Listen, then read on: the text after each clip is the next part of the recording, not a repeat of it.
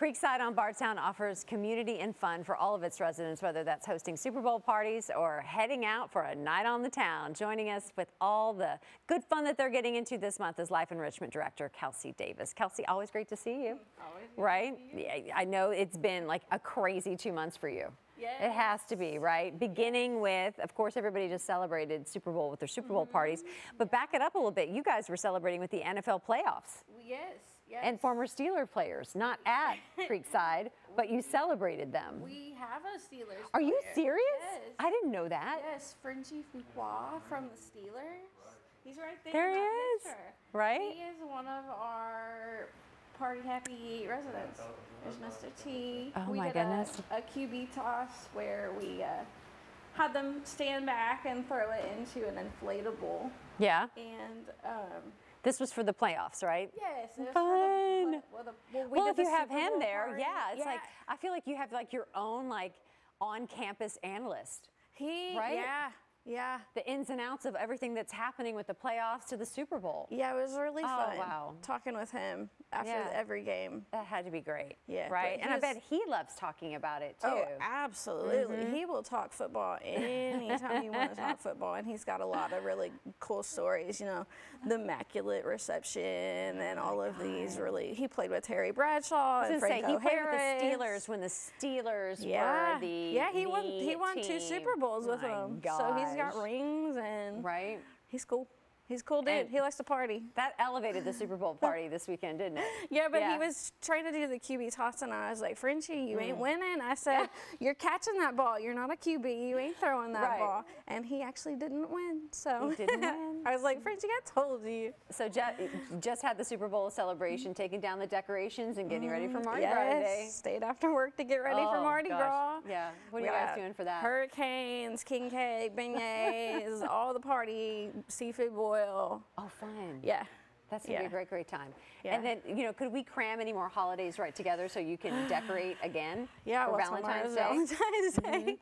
I'm like, nah, y'all got a little bit of hearts around the building because we have the Assumption volunteers from Assumption High School. So I was like, here's all my decorations. Go crazy, act like this is your house, put it wherever you want to put it. So they did that for me, which was great. Well, you mentioned the 2 interns that you have from Assumption High School. Tell us about that. And we actually have 4 from Assumption. Oh my gosh. Yes. And what are they going to be doing?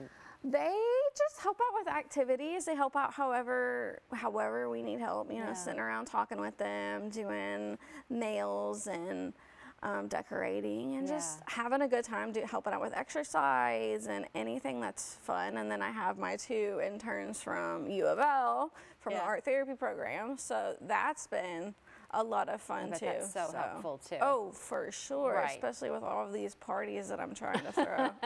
Because with every party you have the opportunity to bring art therapy into it as a learning and a memory experience. Yeah.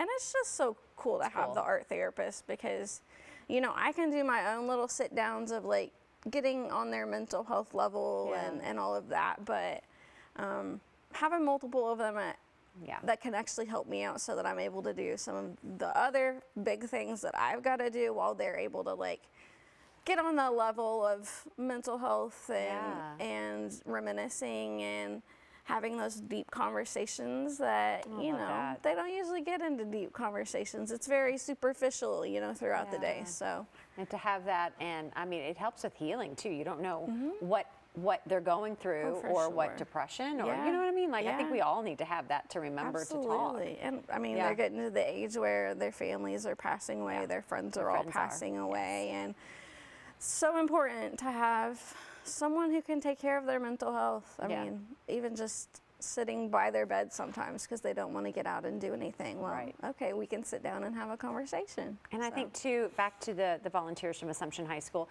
that is, if any of them are thinking about therapy in any way, right? Like what a great learning experience that is for them to see everything, the totality of what you do there, that it's not just planning events, that it is therapy, that there's all these elements to this job. Yeah, and we get them involved in other things like the administrative side so they can kind of dabble in a little bit of everything. I mean, they can help out in the kitchen, they can help out in activities, they can help file things and there's a lot of opportunities to volunteer at Creekside. Right, I was going to say, do you need more volunteers? You're always taking volunteers, yeah. Absolutely. All right, and people can certainly always stop by. You have an open door. Yes. We just stop by and check them out as well. Pet a few dogs, talk to some old folks. All right, Kelsey, always great to see you. Thanks so much. To learn a little bit more about Creekside on Bardstown and everything they have to offer, or to visit their campus, go first to their website, creeksideonbardstown.com.